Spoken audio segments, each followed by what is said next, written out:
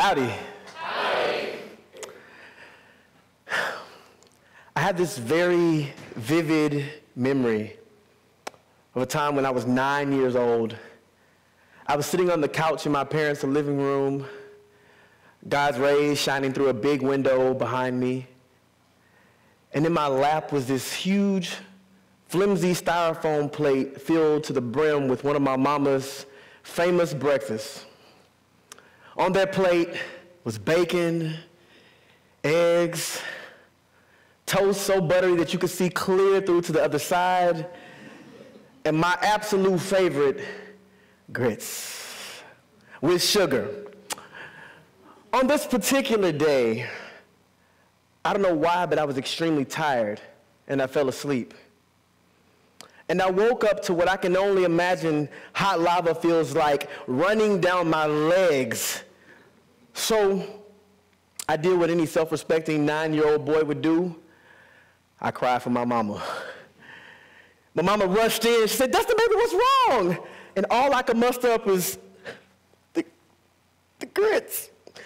She looked at the grits running down my legs and the grits on her new couch. And that look of anguish on her face turned to a look of disdain. "Finish your breakfast." And she walked back to her room. Now, I don't know what hurt most, the fact that I had grits running down my legs or the fact that my mama really didn't care. See, all my mama cared about was that I finished my breakfast. In the fall of 2003, I entered Texas A&M as a music major. I loved music. That was my passion.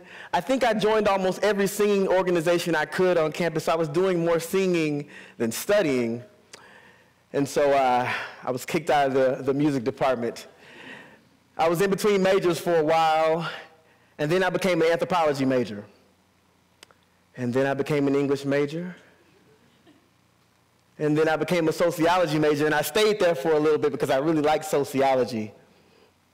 I was traveling back and forth between College Station and Austin, Texas, performing with a band, and it began to wear on me. I would gas up that 1998 emerald green Honda Civic. Her name was Faith. I called her Faith because I had to have faith that she would start. I had to have faith that she wouldn't die on the side of the road, and I had to have faith that she wouldn't overheat. So me and Faith riding down 290, she all but fell apart, and so did I. I wasn't studying. So I was kicked out of the sociology department. I went to an advisor to see what the next step would be because I did want to finish. And the advisor looked at my transcript, and he looked at me and he said, "I'm sorry, Mr. Kemp, you will not graduate from Texas A&M University." Now, clearly we didn't speak the same language because I didn't understand a word that he said. All I knew is that I wanted to finish school. So then I became an agricultural leadership and development major. I was doing a little bit better, but I was still traveling back and forth between Austin and College Station, Austin, College Station. And after failing my last horticulture exam, I called my good friend and bandmate Ross Falcon. I said, "Come get me, man. I'm done, bruh." He didn't ask questions. We just piled up that 2002 midnight blue Toyota Corolla, and I hit Austin, Texas, and I never looked back. Now what?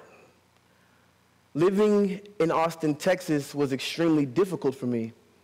All of my bandmates had college degrees, and I didn't. A&M haunted my dreams. I had this recurring dream of myself kneeling on the edge of my bed in front of a window with my cap and gown on the day of graduation. But I knew that dream couldn't mean anything because that voice in the back of my head said, "You will not graduate from Texas A&M." So the band played on. We were fairly successful. Shows, recorded albums, music videos. We had 2 songs on hit TV shows, Nashville and The Fosters. But it wasn't enough for me. I mean, when I tell you A&M haunted me, everywhere I went, somebody was wearing an A&M shirt. There were decals and bumper stickers, and every baby had an A&M onesie on. And every dog, I'm telling y'all, looks like Reveille. It haunted my life. I thought about the possibility of going back. But I kept hearing that voice in the back of my head, you will not graduate from Texas A&M. I talked to my bandmates about the possibility of going back to school, and that conversation didn't go over so well, so I called my mama. And my mom said, Dustin, you just need to take a step out on faith. I said, my car? She said, no, not your car. Just trust in God's plan. Now, living in Austin, battling depression, I didn't really know what I believed anymore, but I believed that my mama had a direct connect to God, so I tended to trust in what she said. I wanted to go back to school. Wednesday, December 31st, 2014, a day that I will never forget, I was sitting on my mama's couch. I had strep throat, hurt like hell, and I could barely swallow. I got an email from one of my bandmates saying that the band was done and that we needed to move in a new direction. If you can imagine, that's a hard thing to swallow as well. I sat there on that couch and I cried because I didn't have a college degree and everything that I'd worked so hard for was being taken away from me. My mother walked in and she said, now you know what you need to do. You need to finish. At that point, I didn't know if it was even a possibility. So I called the ALEC department at Texas A&M and I spoke to her, Miss Charlene Bogus. I told her my story. She looked at my transcript and she said, why didn't you finish? You were so close. I told her about my fears about reapplying and she said, just reapply. So I did, and I waited. Months later, I received a letter from Texas A&M congratulating me on being readmitted. I didn't think that would happen. If you see my transcript. So, in the back of my mind, you will not graduate from Texas A&M. It was still a fear. But I knew that I had to move forward. In the fall of 2015, I gassed up that midnight blue Toyota Corolla, the same Corolla that took me away from Texas A&M. I was driving back. I hit the College Station city limits with about half a tank of gas, $99. I didn't have a job. I didn't know where I was going to live, but I registered for those classes. I found my mentor, Dr. Danielle Harris. I hadn't seen her in years. She embraced me and then gently pushed me away, and she gave me a look that only Dr. Danielle Harris can give you. And she said, are you ready to finish? We walked around the building, brainstorming ways to work, places to live, and we ran into Dr. Corliss Outley. And before Dr. Harris could introduce me, Dr. Outley said, Dustin Kemp. Dr. Harris asked her if she had a position for me. Dr. Outley looked at me and she said, if I hire you, are you going to finish? And then she took me to meet Dr. Asha Brown, and I was hired as their student worker. Now, when I felt like I was wearing out my welcome on my friends' couches, I would find a random apartment complex parking lot, and I would sleep in my car. Most nights that first semester, I did sleep in my car. I came into work sluggish one day, and Dr. Brown asked me, wait, where do you stay? And when I told her, she said, no, come stay with me, don't worry, just finish. I finished that first year at Texas A&M with one semester left. Dr. Brown graduated, and I didn't have a plan on what to do next, and I couldn't afford my last semester. I heard that voice in the back of my head again, you will not graduate from Texas A&M. I could remember walking around what I thought was the whole city of College Station, too afraid to ask my parents to come and pick me up. It was a night I won't forget. I slept on the steps of the administration building. I woke up with the sun And I finally gathered the courage to call my dad and ask him to come and pick me up. I went home that summer defeated, with that voice still in my head. My grandmother called me asking me when I was coming to see her. And she also asked me, do you need some money for school? My mom had dimed me out like she always does. I told my grandmother, no, I don't need any money for school. But I did go and see her at 9 o'clock one morning, and we watched about 200 episodes of Family Feud. That's what we do. The whole while I was trying to muster up the courage to say, Mama Let, yes, I do need help paying for this last semester. So at around 11:30 that night, I got up to go and I said, Mama Let, thank you for everything that you've done for me, and I must admit I do need help paying for this last semester. And she slowly looked up at me. You waited all this time, and I could have been wrote you a check. She went into her purse, she pulled out her checkbook, and she began to write my name, and I watched those hands that used to write so smooth and cursive on my Christmas cards, my grandchildren's Christmas cards every year. They didn't write so smooth anymore. I noticed the pain and the pressure as she wrote my name, and I acknowledged her sacrifice, and my eyes welled up with tears.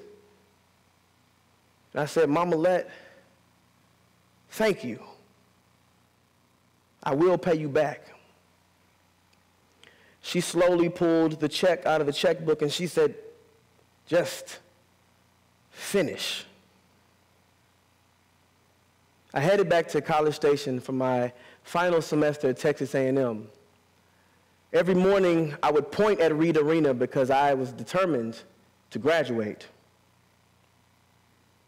Thankful to a connection through the band, I found a place to live. Slowly, that voice that told me that I would not graduate began to fade a bit. And on December 16th, 2016, my dream came to life as I found myself kneeling down at the edge of my bed on the day of my graduation. And I heard the sweetest sound, Dustin Kemp. 13 years after I entered Texas A&M University, I was a college graduate. I got in the car with my mother, my grandmother, and my sister, and I looked back at them and I admitted to them, I didn't think I was going to make it. And my grandmother, sitting in the back seat, smirked, and she said, I always knew. You see, life is not about the people that said you couldn't make it. It's about the people who have been there with you every step of the way. My grandmother knew that I could make it. And it's because of these connections that I'm here today. My mother, Miss Charlene Vargas, Dr. Danielle Harris, Dr. Corliss Outley, Dr. Asha Brown. I'm so grateful for their lights in my life. Ubuntu, I am because we are. I am because they are. And because of them, I've dedicated my life to being the me that I needed when I was at Texas A&M. And so this is to them. This is to my grandmothers, who are the strongest women that I know. This is for my mother and father who lost everything that they had, recovered, and had a house built for their children. This is for those hungry nights, those homeless nights. This is for that creamy chicken ramen noodles that didn't taste all that good. This is for Philosophy 240 with two of the greatest people that I think I'll ever meet. This is for a couple that met me at a march, a Dr. Martin Luther King march, and took me in as their son. This is for that professor that told me to keep going. This is for that mentor that reminded me to trust myself. This is for those nights of depression in Austin, Texas, riding with my friend Josh, harmonizing, and him always letting me be Beyonce. This is for the $7 that made the difference in me registering for my first classes because of Abel.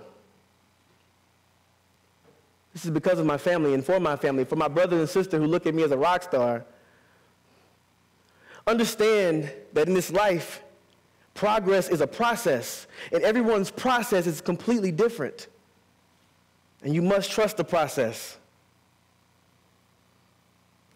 And understand that life is going to send challenges your way, and you're going to have to wade the waters, and you're going to have to weather the storm, and storms will come, but we must learn to play in the rain.